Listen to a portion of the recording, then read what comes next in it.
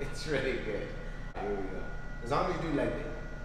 So bend over, row, extend, and then up. Bend over, row, 2. Row, 3.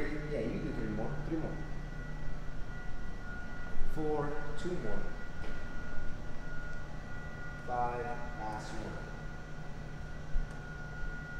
6, excellent. And then set those down the same way. You can do. So this is how you really do a superset. So first, a superset, normally what it is you just get one exercise, you get the second exercise, and you make a concoction and you put them together and you have a superset. But when you get Jocelyn, that's amazing. You get the exercise, the second exercise, and you actually add weight, you make a super concoction, because what you're gonna do is you're gonna do the first set with 20 pounds, doing it for 5 repetitions, right? The deadlift with the row.